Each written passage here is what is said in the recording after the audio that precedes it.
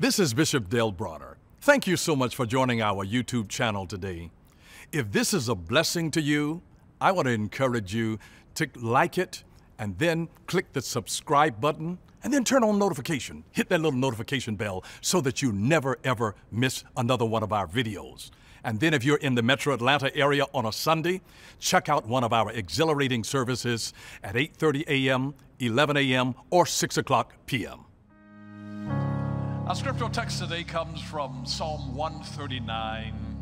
The psalmist here crying out to God, saying these words, Psalm 139, verse 1 through 6. O Lord, you have examined my heart and know everything about me. You know when I sit down or stand up. You know my thoughts even when I'm far away. You see me when I travel and when I rest at home. You know everything I do. You know what I'm going to say even before I say it, Lord. You go before me and follow me. You place your hand of blessing on my head. Such knowledge is too wonderful for me, too great for me to understand. I'm talking today from the subject of relational discernment. Relational discernment. This is about life, and life is about relationships. If you really had to reduce Christianity down to one word, it would be about relationships. Let me just say this to you, that whenever the devil wants to mess up your life, hear me carefully, he will mess up your relationships. He goes after your relationship, not your diamond ring, not your stock portfolio. He goes after your relationships. When he wants to mess up your life, he wants to mess up your relationship. Your partner in life, your child, your son, your daughter, your mother, your father, your brother, your sister. He goes after your relationships, what is dear to your heart. Because the real essence of it is about relationships. And this begins here in Psalm 139 because it really begins to teach us that our greatest relationship outside of our relationship with God is our relationship with self. And so here the psalmist is saying, God, search me, search me, search me. Search me, God. You know me. You know my thought before I think it. You know what I'm going to say before I say it. Lord, I need you. I need you. And I love how Jesus summarized the totality of the law for us in Mark chapter 12. Notice verse 30 and 31. Notice what he says to us. Love the Lord your God with all your heart, with all your soul, and with all your mind and all your strength. And then he said to us, the second is like unto it, love your neighbor as yourself. There's no commandment greater than these. I want you to understand this. Christianity is both a religion and a relationship. There are some people that say, Christianity is not a religion, it's a relationship. It is a religion. May I serve your notice? It is the largest religion in the world. Jesus is Lord. Every knee, it's an exclusive religion. It doesn't say that all roads lead to heaven. It says Jesus is the way. And that if you come by any other means, I didn't make the rules. It's an exclusive religion. It's an exclusive club, I'm sorry. But it allows everybody. God is not willing that any should perish, but that all should come to the knowledge of the truth. So Christianity is both a religion and a relationship. It is a religion and a relationship. It's a religion and a relationship with God first, relationship with self, and then a relationship with others. Because if your self is twisted, all of your relationships are going to be jacked up. So Jesus is reducing to us all of the 630 laws that the Jewish people have to try to struggle to remember and keep. And he says, listen, hey, if you just get these two, you'll be okay. Love God with all of your heart, your mind, your soul, and your strength. Love God with everything you've got, with every fiber of your being, from your inside to your outside. Love God with everything that you've got. Put your focus and attention on God. And then love yourself, because you have to love your neighbor as you love yourself. So if you don't know how to love yourself, you won't know how to properly love your neighbor. And so that means that self-care is important. There's some people that just think that they ought to just love other people to the neglect of themselves, and then you run yourself in the ground, and now you're sick, and now you're weak, and the very people you've been serving are not thinking about you. So it's called self-care for a reason. It's because we have to do that. And I love the words of this wonderful woman, Doris Mortman, that said, until you make peace with who you are, you will never be content with what you have. Until you make peace with who you are, you will never be content with what you have. And there are some people that just think that if they could just win something big enough to fulfill all of their dreams, that they'll be happy. No, no, no. Until you are content with who you are, you will never be content with what you have. Until you love yourself, you will not know how to love others. And not only will you not know how to love others, you won't even know how to receive love properly from others that are sent into your life to love you. I want you to realize that it's hard to love yourself when you have been shamed. It's hard to love yourself when you've been abused. It's hard to love yourself when you've been neglected. It's hard to love yourself when you've been abandoned. It's hard to love yourself when you have been molested. If you've been traumatized, it's sometimes hard to love yourself. But I want you to be assured of this, that at every stage of your life, even when you have trouble loving yourself, God sends people into your life at every stage of your life who have the grace to be able to love you in spite of you. And it's hard to receive that love, and so I want you to be able to ask God this in a simple prayer. Just look up right now toward heaven and just say these words: Lord, help me to see your love through others that you have for me. It's just that simple. You just ask God to help you to see his love for you through others. You wonder how God could have somebody to love you? God will manifest his love through human beings. He loves us, yes, but we express that love here in the earth realm. That's why people fall in love with people who are in prison. It's not this negating the fact that they've committed a crime. But do you know that God can have people to love them in spite of that? I was sitting on the jury of a man that had committed double murder, and I'm watching his mother there with unconditional love for her child. I watched her get on the witness stand and said, please don't lock up my baby. I gave him a double life sentence. I'm like, your baby took two other people's lives. I'm looking out for two other mothers who are crying today. And so she said, he's a good child. Tell that to the other women who lost their child. But God yet still had somebody. Even murderers need love. Robbers need love. Dope addicts need love. So God will ordain people on your journey that have a grace to love you that is a manifestation of the love of God, even when you have trouble loving yourself. But you have to ask God, God, help me, open my eyes so that I can see your love for me through others. And you'll be surprised, God will have it at every juncture of your life. At your lowest point, God will have somebody and put you on their heart. Somebody who will still have the ability to love you. It's wonderful here that the psalmist in Psalm 139 is crying out to God, because it is a revelation to us that God knows us better than we know ourselves. Sometimes we do stupid stuff. We don't even know why we do what we do. We don't even understand why we keep going back to stuff that's not good for us. God knows us better than we know ourselves. And that's what I'm telling you. If you need to really know yourself, it always perplexes me when people start saying, well, I'm trying to find myself. No. If you want to find yourself, begin with God. Don't go out to India and go out to the desert somewhere and sitting cross-legged, hugging trees and, smoking stuff. No. Get in touch with God, your creator. He knows you. Your thoughts that are far off. He knows what you're going to say before you say it. He knows how you will choose. He knows everything that there is to know about you. Get in touch with God. Get in touch with God. And here's what I say, that the better that you know God, the better you will know your best self. And the better that you know your best self, the better you can recognize and call out the best in others. You see that? You see how it flows? The better that you know God, the better you will know your best self. And the better that you know your best self, the better you can recognize and call out the best in others.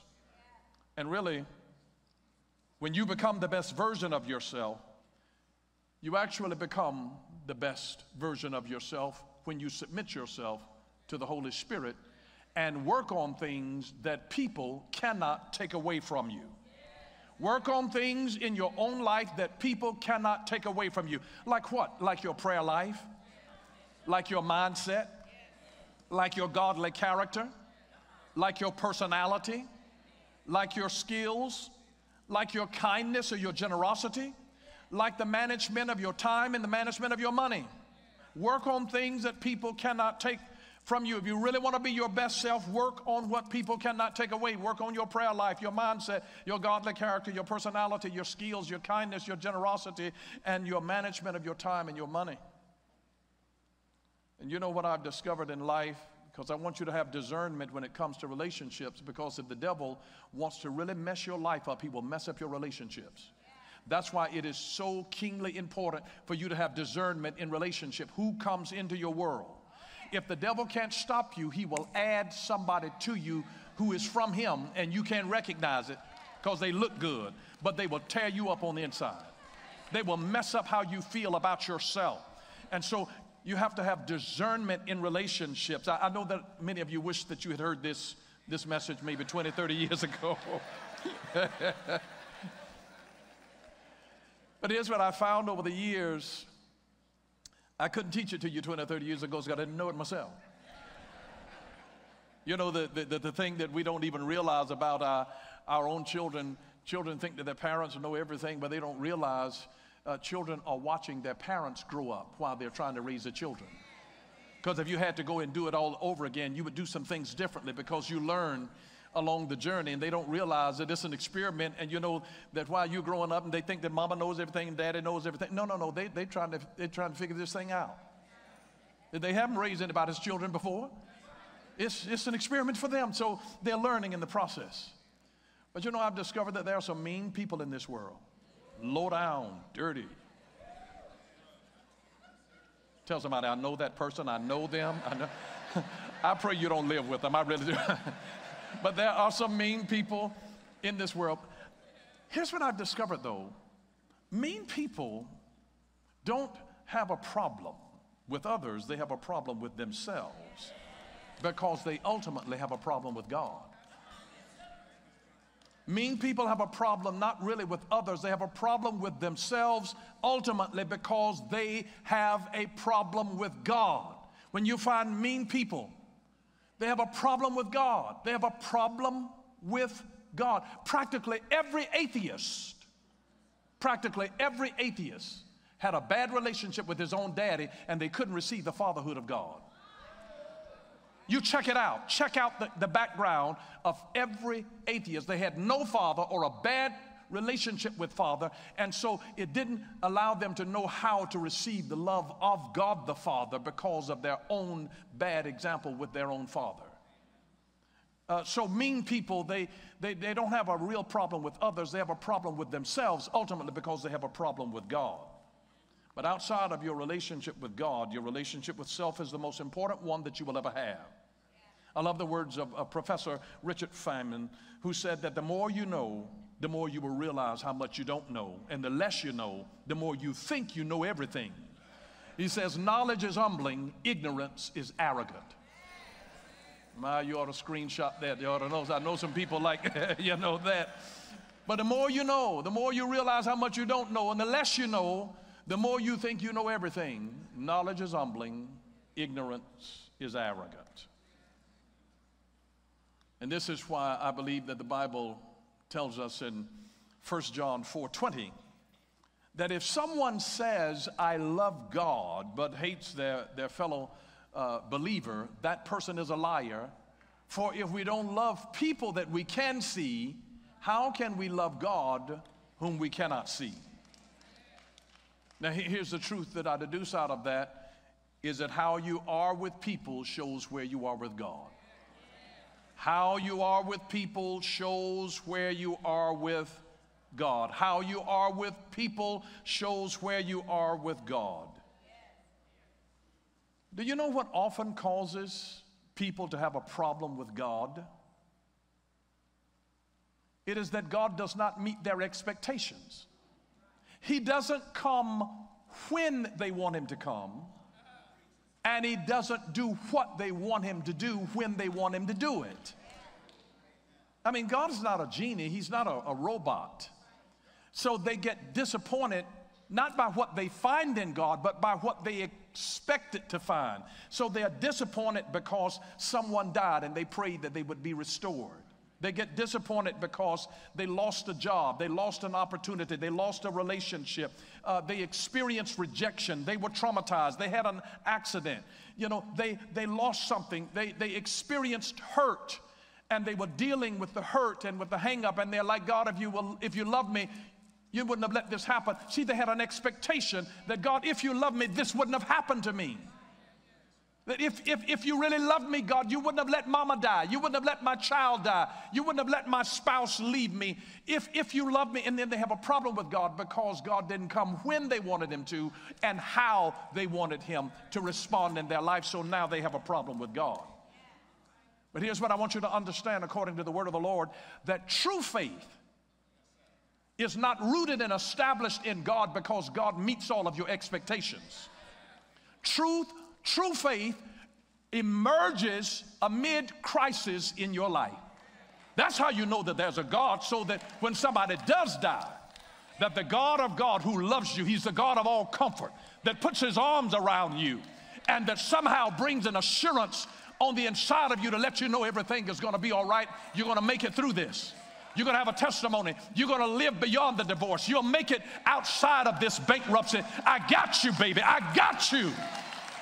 It's where the genuineness of your faith is not proven by the peaceableness of no trouble in your life, but it's revealed when there is trouble in your life and God holds you in the midst of the storm and proves and demonstrates his love to us in a magnificent way.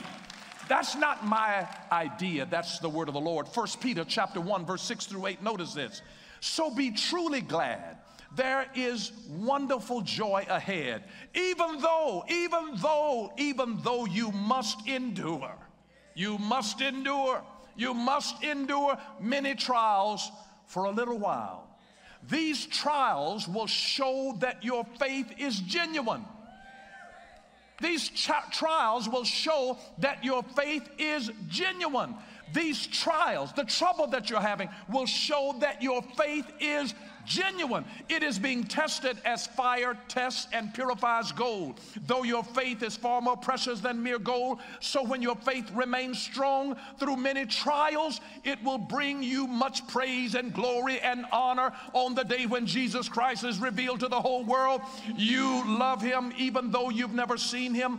Though you do not see him now, you trust him and you rejoice with a glorious, inexpressible joy. I told you, it's not the evidence of God's presence in your life that you have no trouble. His evidence is that when trouble is on every hand and you haven't lost your mind, that you're dealing with stuff that should have broken you.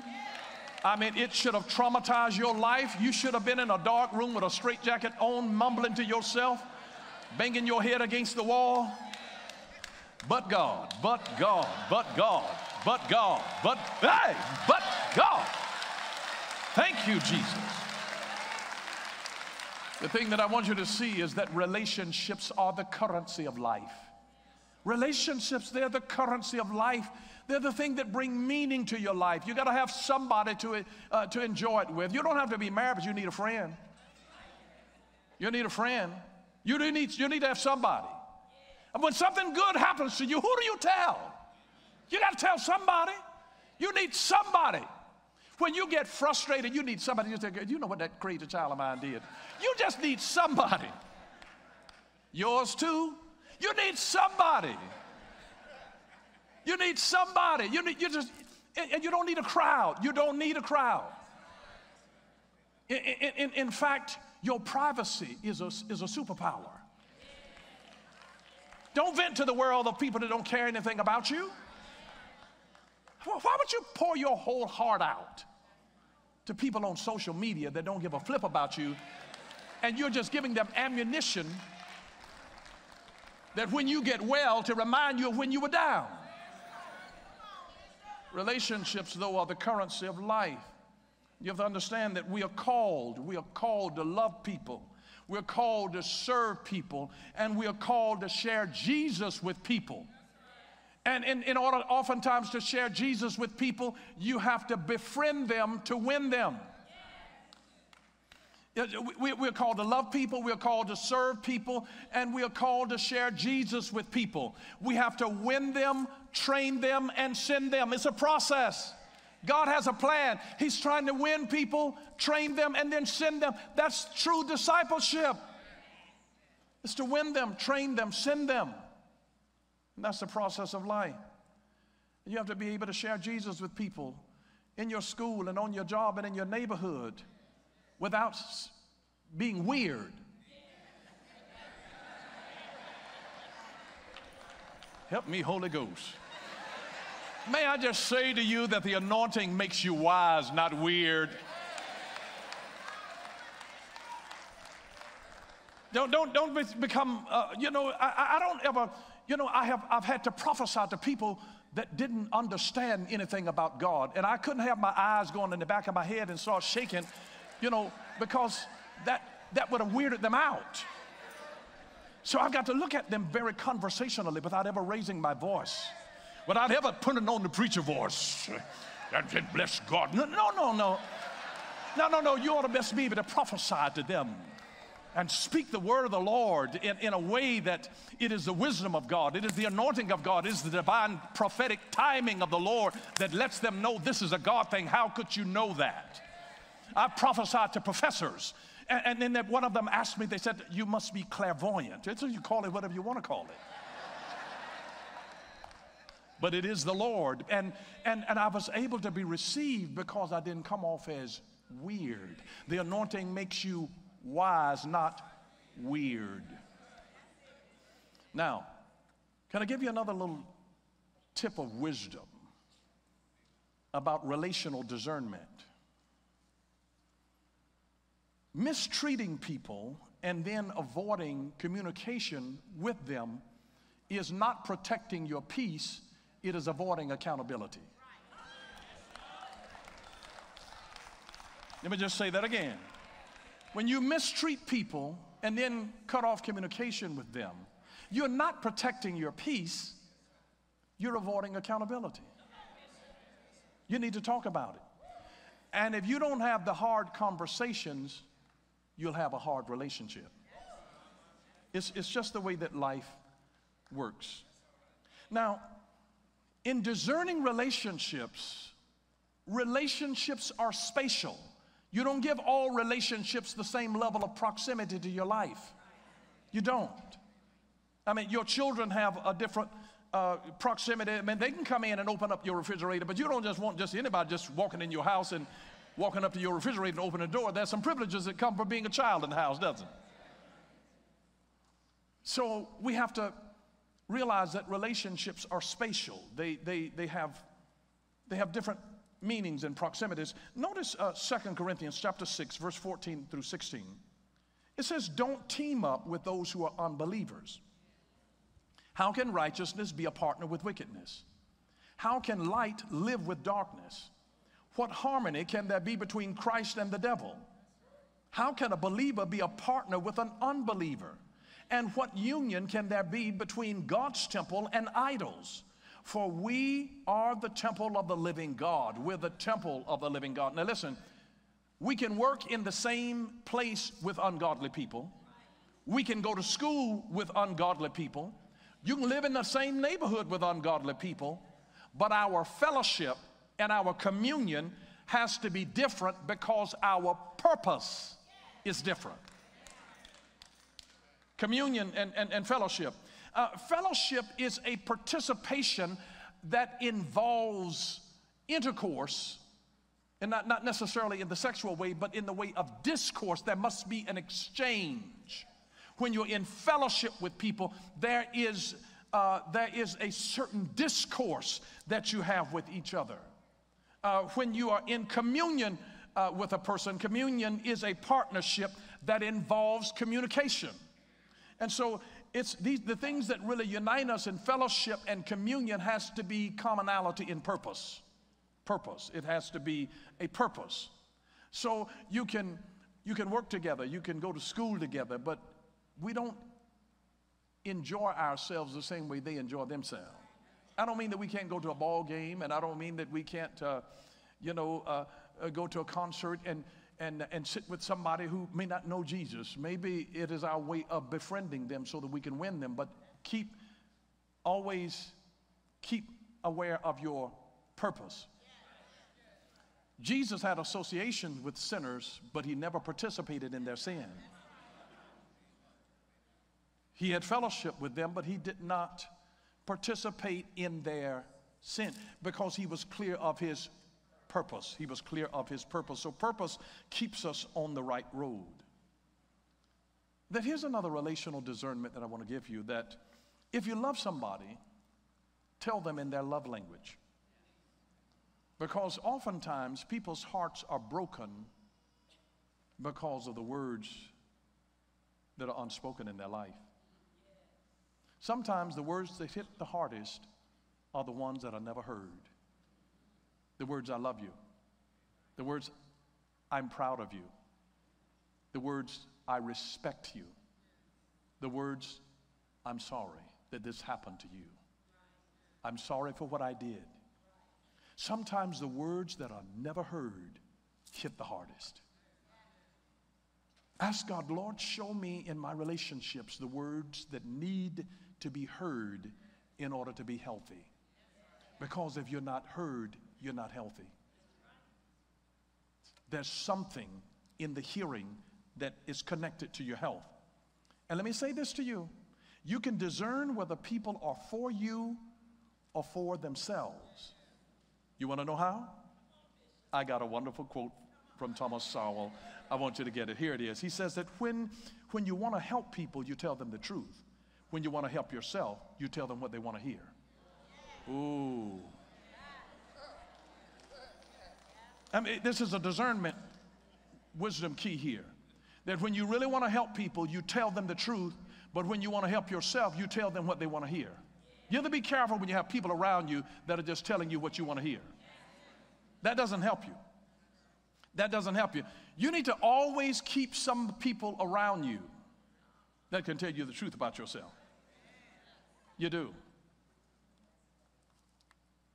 But you realize this, that people that are trying to help themselves, those people that if you don't give them what they want, they abandon you. But here's the key. People don't abandon people that they love. People abandon people that they were using. Ooh. They don't abandon people that they love. They abandon people that they were using. And when you now no longer become of any use to them because your light has turned on, and you see it, sometimes it is the light that exposes the works of darkness. And once you see the darkness, don't bring that mess in here. Like, I'm finished up. You're going to take that to someone. I'm hip to what you're doing now. I know what you're doing. I was born at night. I wasn't born last night. Are we helping anybody today?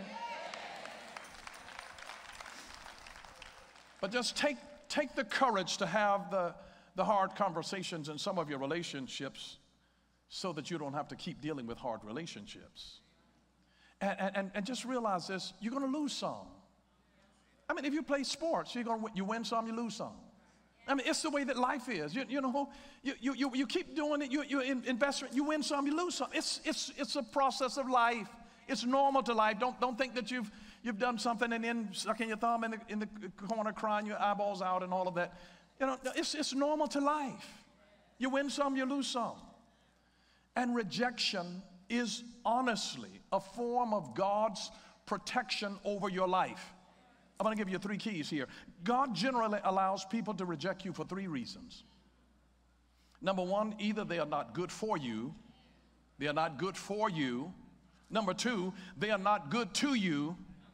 Or number 3, they are not good for what God is doing in you or has planned for you. So sometimes God will just cut people off because they're not good for where you're going. I mean, he will cause them to reject you because they're either not good for you, they're not good to you, or they are not good for what God is doing in you or has planned for you. You may not understand it at the moment, but God can see things that you can't see. He can see beyond the bend in the road. He can see. And a great part of your relational discernment is that you don't have to react to everything that happens. Wisdom is just knowing what to ignore. You don't have time to have all of your energy drained by responding to every piece of foolishness, because you will never get finished responding because there's so much foolishness out there. I don't have time to have an opinion on everybody's crazy comment and post on, so I don't have time to get my blood boiling trying to have an opinion about something crazy. And I love the words of Dr. Tony Evans that said that one of Satan's most effective ways of ruling over you is to get you to fight the wrong enemy. To get you to fight the wrong enemy. Please understand that happy people are not hating people, and hating people are not happy people. Anybody that's a hater, they're not happy. I'm just telling you. Anybody that has an issue with you that's jealous, they're not happy. Jealousy is counting other people's blessings more than you count your own. Learn to count your own many blessings. See what the Lord has done here. It'll shift you. I'm telling you, it will shift you. Can I give you another piece of relational discernment? In a relationship, someone can be angry with you and still love you. I know when you are experiencing their anger, it doesn't feel like love. But the very fact that you're angry, if you didn't care about them, you wouldn't waste your time getting angry over them. But it hurts you when somebody that you love and that you know that this is not your best self.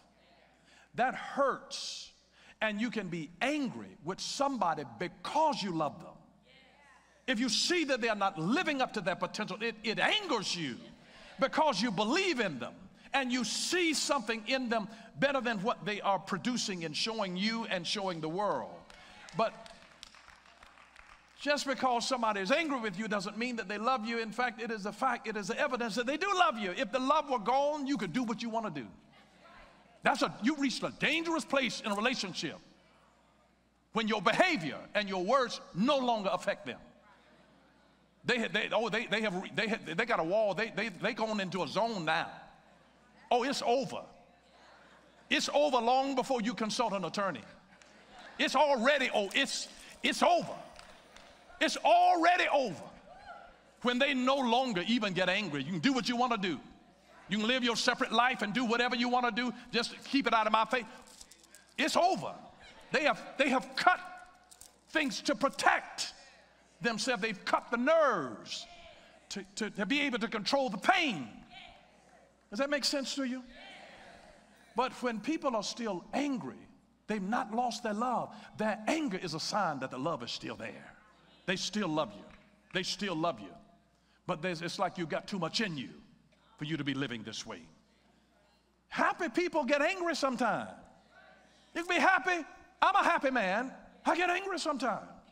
You can be happy and angry. I'm so glad that the Bible, I don't have to put on a smiley face all the time. No. Sometimes because there are other two-legged human beings in the world. Touch somebody and say, I know that person. I know them. But this is why the Apostle Paul, writing to the church at Ephesus, said these words to us in Ephesians 4:26, and don't sin by letting anger control you. Don't let the sun go down while you're still angry. He says, be angry for just a little while and then let it pass, let it go. I mean, give 5 minutes, vent for 5 minutes and let it go. Say everything you need to say within those 5 minutes and let it go. Don't carry this to bed with you, because then you're going to get up with an attitude. And this is where the wedge really begins. See, so it says be angry, but don't sin by letting it harbor and fester, because it'll destroy the very vessel that carries it, and the very person that you're angry with, they're still going out doing that foolishness and not even thinking about you. So he's like, protect yourself. Be angry for just a little while, but don't let the sun go down. Don't let it get dark. Before it gets dark, just process that. Talk to Jesus. Talk to somebody. Pray. Read a scripture. Turn on some praise and worship music. Go out and hug a tree. Whatever you need to do. And just breathe and just let this thing go. Just get in your tub and take your nice bath and put your candles on and some aromatherapy. Whatever it takes to calm you down. Have some chamomile tea. You have to breathe and just bring all of that energy down and just let go of the things that anger you. Can I give you another relational discernment here? Anger is an emotional punishment that you place on yourself for somebody else's behavior. It's an emotional punishment that you place on yourself for somebody else's behavior. Anger. Isn't that a terrible thing? You punishing yourself for somebody else's behavior. But here's what I want you to understand. Conflict is normal to life. It's just normal to life. Conflict is the opportunity to strengthen a relationship. That's all. It's the opportunity to strengthen a relationship. You got conflict, that means that some things need to be worked out. Conflict is an opportunity to strengthen a relationship.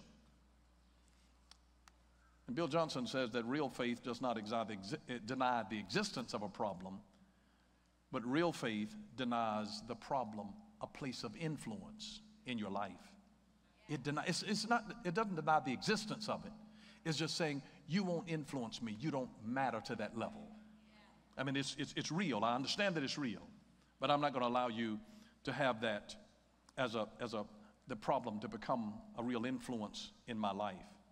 And I love something that Dr. Nicole LePera says. She says, healthy relationships don't feel like fairy tales. They're built through uncomfortable conversations, emotional vulnerability, and grace for each other's humanness. Healthy relationships take work and the willingness to step outside of our ego.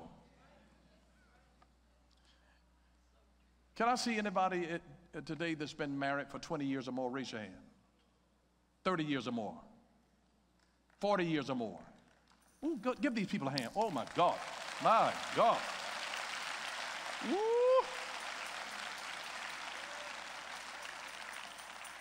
Whether you're celebrating 20 or 30 or 40 or 50 years of marriage or more, what you're really celebrating is not 50 years of marriage or 40 years of marriage, 30, 20 years of marriage. What you're celebrating is 20, 30, 40, or 50 years of forgiveness, of tolerance, of being able to move past big mistakes. All of the folks that have been married, can you testify that this is really what this thing is about? I'm celebrating forgiveness. I'm celebrating tolerance. I'm celebrating being able to move past a big mistake, how you messed up money, how you messed up emotions and relations. That's what this is grown-up church today. No, really.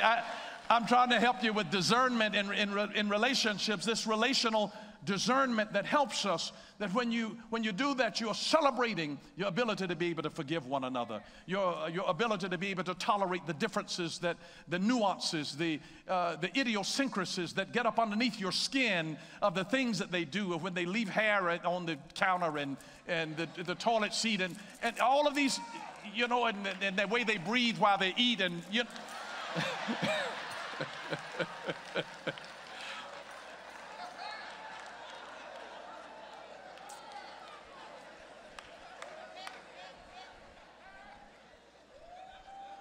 And so when you're celebrating, you're celebrating what you've had to tolerate, that you've had to have noise reductions to deal with their snoring, and you're celebrating forgiveness and tolerance and being able to get over big mistakes. it's a real celebration, but if I had to give you a mathematical word equation, I would say this to you. Character plus loyalty is greater than money. I mean, it really is. Character plus loyalty is greater than money. Character plus loyalty is greater than money, material things. Character plus loyalty is greater than money. I'm just trying to share with you relational discernment that I didn't learn overnight. But it can help us. And I want you to know your spouse is not your enemy. The devil is the enemy to your marriage, and he will use whomever and whatever he can to destroy it. Because remember, he knows that your happiness is connected to your relationships. So if he wants to mess with your happiness, he affects somebody that you care about. He begins to go after them. But can I get, where are the single people? Raise your hand, all the single people. Oh, let me give you a word of advice. I'm so glad that you're here. You'll find the best people to be able to love by the people that are doing the things that you love. Find them doing the things that you love. They often make the best relationships. They're doing the things that you love. You know where I met Dr. Nina? I was teaching the Bible in my high school. My schoolmate, Charles Blackshear, who's pastoring now, was sort of my evangelist. And he went to this girl and invited her to the club where I was teaching. And she had a love for Jesus. And I'm there loving Jesus and teaching in my own public high school. And we meet while I'm already operating in my destiny. I didn't meet her in a nightclub and have to get her converted.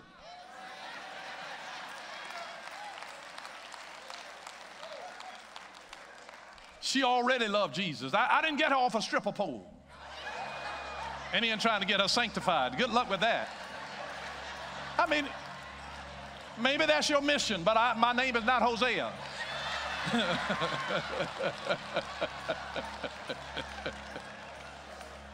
You better find somebody that's doing something that you love.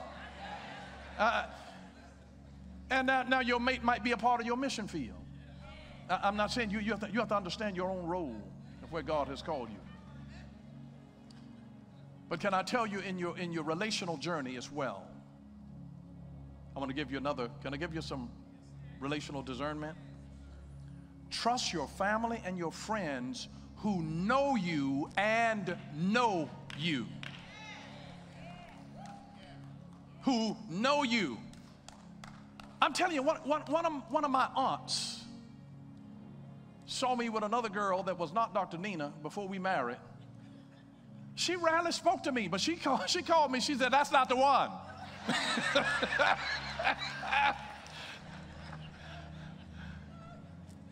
You have to have people that K-N-O-W you and then people who N-O you. You always need trusted family members and trusted friends who K-N-O-W you and who also N-O you. You need those two kinds of people in your life. People that know you. They know the character, the quality of who you are. And then people that, out of their love for you and their wisdom, can tell you, no, that's not God's best for you. That's not who you are. You need people at times when you may be questioning your own identity. People that K-N-O-W you and people who also N-O you. It's not enough to just K-N-O-W. God K-N-O-W. He knows us. He knows our thoughts afar off, but he also tells you no. I remind you that God not only orders our steps, he also orders our stops. No! You've come thus far, no more. There's some doors that God will shut and said, this is not it. This is not your lane. This is not the one. God knows us. Do you have the right people in there to give you your NOs in life? It's amazing. Because you see, real love does not remain silent while people are living dangerously or they're about to make a terrible mistake. It'll give you a no, a sanctified no, a resolute no. And I would say this too, that you must, in your relationships, always be careful about what you give your time and attention to, what consumes your attention. Because anything that consumes your attention also competes for your affection. It can become a mistress to your relationship. I've taught this for many years, that before you marry someone, look at their faces. In the Hebrew, they don't even have a singular word for face. They have faces, because you don't just have one face. You have a different face with different people. Before you marry someone, look at the family background. The F, the family background. The A, look at their attitude. The C, their compatibility, spiritually, intellectually, financially, your compatibility. The E is your experiences from the past, you know, the trauma that they've been through. You don't just marry who a person is, you marry the trauma that they've been through. Because you can say something and then they'll react. And then S is the skills that they bring to the table. The skills that they bring to the table. Before you marry someone, look at their family background, their attitude. They can be cute, but check that attitude. Check that attitude, the compatibility, the experiences from the past, and the skills that they bring to the table. And then I want you to realize this, that the surface things that couples fight about are not the deeper issues that they are really dealing with. And I want to give you three of the main areas. Number one is power and control. I mean, you had an argument over just something that's so, and it's really over power and control. Number two, over closeness and care. That's love and affection. Love and affection. And then over respect and recognition. These are the three underlying things that real relationships deal with. Power and control, closeness and care, and respect and recognition. And it may be over where you're going to dinner and it's coming out, but it's a power struggle here. And control. It's over closeness and care. It's like, do you really love me? And let me give you these relationship killers. Number one, unforgiveness.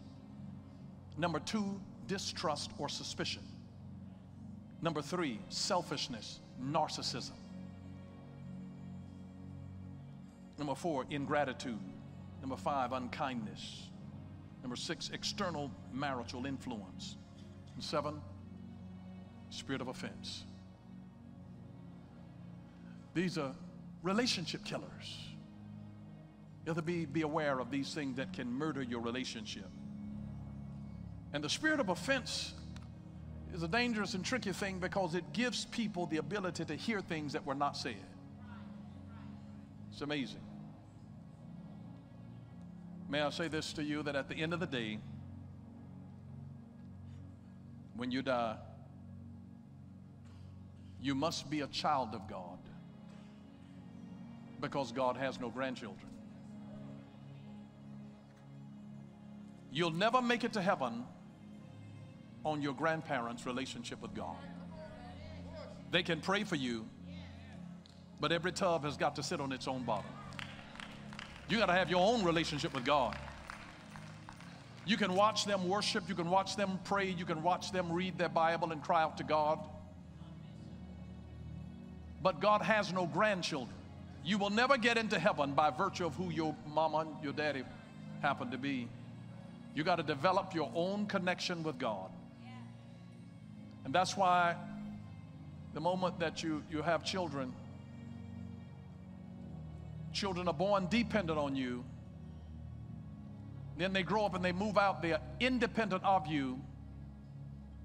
And the third thing, that we have to make sure that we get them dependent on God.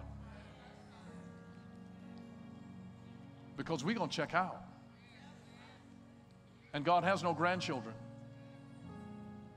They're a child of God. They've got to be a child of God. And I want you to realize this, because Christianity really is about, it is a religion that specializes in relationships. And this is why you need relational discernment. Because you don't even get to heaven by what you know, but by who you know. You get there by a relationship. A relationship with Jesus Christ, who himself became our sin. And he died in our stead, in our place. He died as you to pay your debt. You don't get to heaven because you've read the Bible and because you've said prayers. It's because you have relationship with Jesus. And that's why Jesus said, I'm the door. And if you come by any other means, you're a thief and a robber. You got an illegal entrance here. And he says, you got to know me. He says, you got to come through me. He said, I'm the one who has relationship with my daddy. And if you come and you're a guest of Jesus, the Son, who now becomes our elder brother because we receive him, it gives us entrance into the presence of God. You get to God not because you've learned scriptures and tried to do all of the right things. It's a relationship with Jesus Christ that changes everything. It changes everything. It changes everything. And may I say this to you, that we're at a critical time in history right now. Sin is running rampant in our land, and God is not pleased. He's aware of everything that's happening. May I tell you that we're going to get a fresh fire of the Holy Ghost that's going to fall back into the earth. And do you know why? Has it ever dawned on you that one of the main reasons that we clean up our houses is because a guest is coming? I mean, nothing starts us to cleaning in the same way than when we know a guest is coming. And that's why on the day of Pentecost, in Acts chapter 2, before the Holy Ghost came, there came a mighty rushing wind to blow away some things, and then a fire sat on each of them to purge, to cleanse, to get this place ready, because a guest was coming. This time he wasn't just coming just to visit every now and then. He was coming to take up permanent residency, to get his legal entrance into our hearts. But he had to clean up the place so the Holy Ghost could come, because company is coming. When company is coming, you clean up the place. And when you invite Jesus to come into your heart, he's not just any company. He is royalty. He's a king's kid.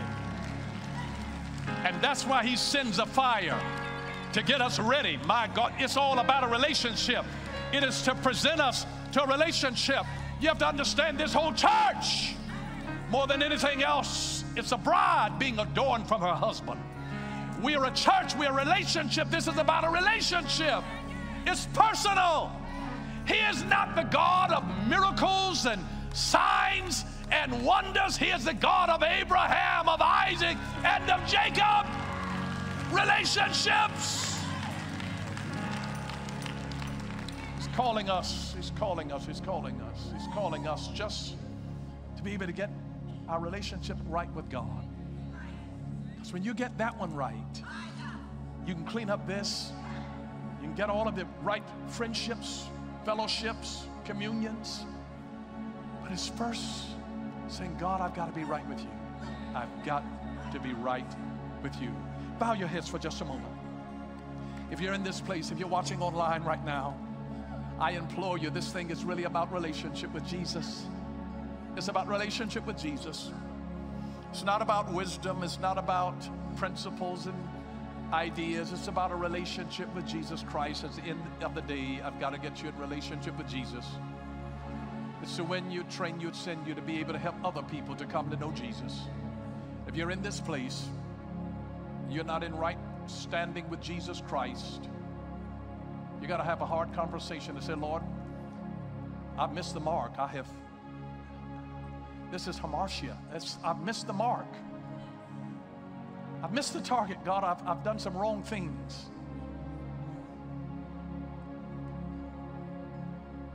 But God loves us. He can be angry with us over our sin, but He loves us.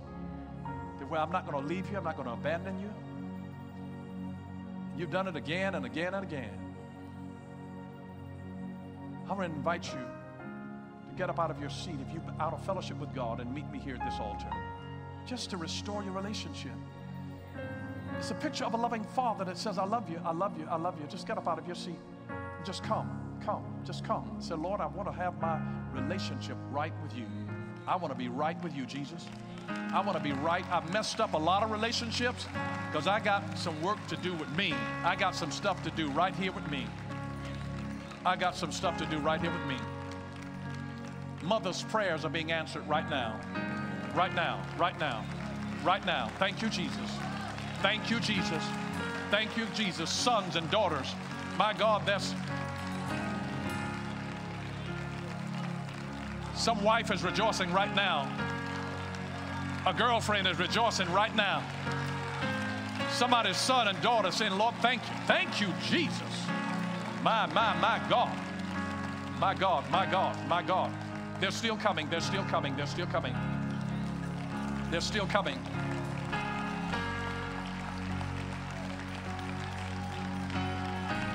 I heard in the Holy Ghost today, the Lord calling for the repeat offenders. There's a hang-up. Jesus, He was hung up for your hang-up. The repeat offenders, you keep having to come back over and over and over again, and He's patient, merciful, and kind. I want to invite you to come on. If you know who you are, you're always back over in the same thing over and over and over again, and the devil has told you that this is just who you are, and you'll never be able to change it. The devil is a liar. Come on, all of the repeat offenders today. God loves you. God loves you. He refuses to give up on you because He loves you. He refuses to give up on you because He loves you. Come on today, come on. My. Yes.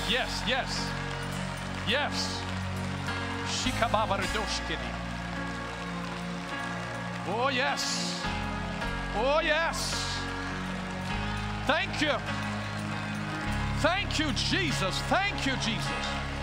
Heaven is rejoicing right now. Thank you, Jesus. Glory to God. Glory, glory, glory, glory, glory, glory, glory. Glory to the Lamb of God.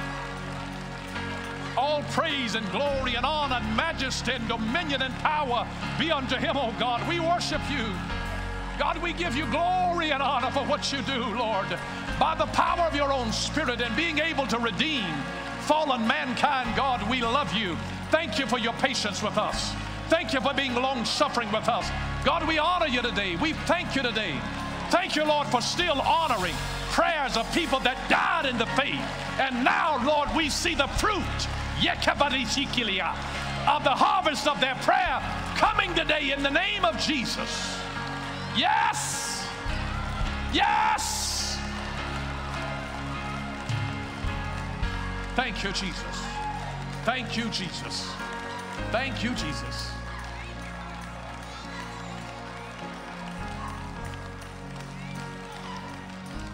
We hope that you enjoyed that message. Don't forget to like and subscribe, and then press the notification bell so that you don't miss another one of our videos. And if you want to partner with us, click the Give Now button. Thank you for what you do.